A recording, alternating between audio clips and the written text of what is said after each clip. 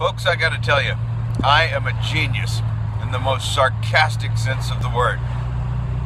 I had a little bit of a slowdown last night in the progress of my table that, well, we'll just say required some medical attention.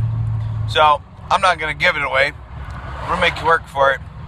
Go ahead and watch what I've got here, and you just let me know when you start getting that tingly feeling in your stomach like somebody's about to do something stupid. Well, it's time to finally build some legs for this thing, and I'm going to start by salvaging some materials. I have 3 4x4s here that came off of a giant 4x8 pallet that, well, price free. Ka-ching! So I need to kind of cut out the useful parts of this so that I can make some legs.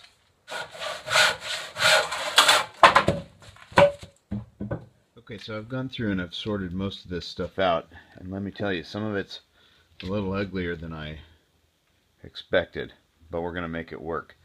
I had to cull a couple of these out from being verticals, from being uprights, because those uprights will have, I'll have to be cutting tenons in them, and I can't have tenons with a bunch of knots in it like that end or that end.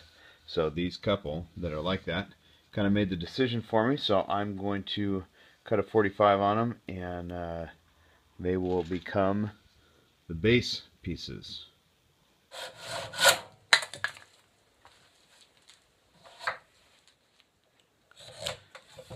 Mark it around.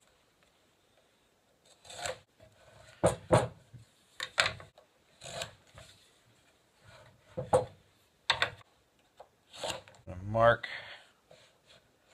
the width of my tenon. This is going to leave a 2" by 2" tenon. Mark the face. I got it clamped down. I've got 2 different saws that I'm using here.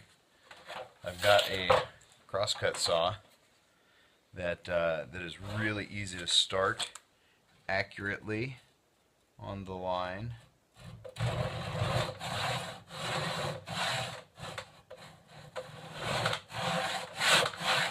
Just enough to get that kerf started, and then I'll switch over here to my rip saw, which is a lot sharper and cuts very efficiently. Cut down on one side and then go around to the other side so that I can see where I'm stopping.